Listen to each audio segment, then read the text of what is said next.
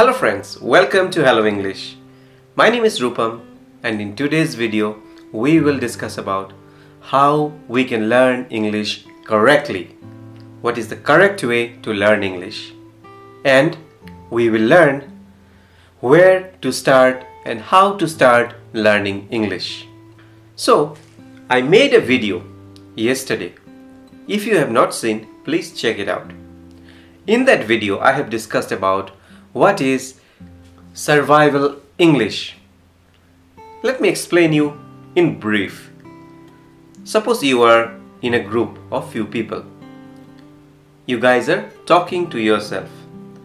Someone is asking you some question, you are replying. You are asking some question, someone is replying. In this way, the basic conversation is going on and you all are comfortable. This is survival English, where we don't require too many sentences. Few sentences, some yes or no can help you. This is survival English. We also learned the correct way of learning English. The first one which we discussed was, many people tell us, learn grammar to be fluent in English. So for speaking English fluently, we don't require so much of grammar. Also, many people think that to be fluent we have to speak very fast. That is also not correct. Okay, so this is what we discussed in the last video, which we will need here also. Now, as we have learned about the survival English, let's come to step number 1. Here you will learn some basic words like hungry. With hungry, you can express like I need food, or thirsty means you need water. Someone will tell you, you go and get the water from there, or someone will get the water for you. When someone asks you, where is Angelina? You understood, right? The question. You will reply, dancing. These words, the way you say it is not correct. It is incomplete. But still, you managed to handle the situation. Now, try to make 2 to 3 word sentences. Okay? Single word is done. Now try to make 2 to 3 word sentences. Instead of just hungry, you can say, I am hungry. I am thirsty. Angelina is dancing. Like this, your basic survival English will improve. Next, you have to start thinking in English. So how we speak? First, our mind search for the word. Then it processes those words, makes sentences, and then we are able to speak. At the beginning, when we start learning English, we always use our mother tongue to think and then translate in English, right? But there is a process. This will help you. This will force your mind, your brain to start thinking in English. For this, let me share with you one example. Okay? Take up some small words related to you. Okay? Suppose the whole day, what you will be doing. You just think brush, you think shower, breakfast, then what you will do, just think. Dentist, maybe you want to go to dentist. Lunch, Angelina, movie, dinner with parents. Now you got the basic words in your mind. Now try to make small sentences with this. Suppose you can say, I will brush my teeth. After that, I will take shower. Then I will have my breakfast. After breakfast, I will go to the dentist. I will come home and have lunch. In the evening, I will meet my friend Angelina. Both of us will go for a movie. I will come and have dinner with my parents. So all these sentences are small. You can think in your mother tongue and start translating in your in English. Follow this habit for some time. Slowly, your mind, your brain will be trained to think in English. Maybe after some time you will see that you don't need translation. You are able to think in English.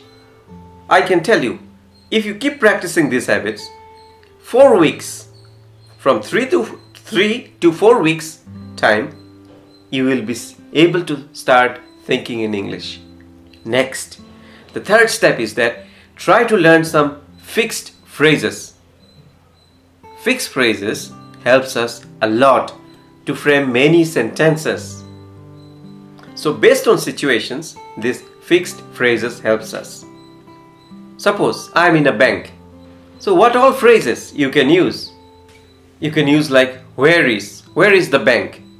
So where is a fixed phrase. Okay? So now with where is, you can make the sentences. Like where is the bank? Where is the bank manager? Where is the hotel? Where is Angelina? Another fixed phrases I can remember. Could you give me? Which you can use in the bank. Could you give me a deposit form? Could you give me your phone number? Could you give me a minute? Could you give me the pen? Got it? Another fixed phrase which you can use in the bank is I want to. I want to withdraw money. I want to meet the bank manager. I want to buy a TV. I want to buy some shares. See? With one fixed phrase, we can make so many sentences. Do you have any fixed phrase in your mind?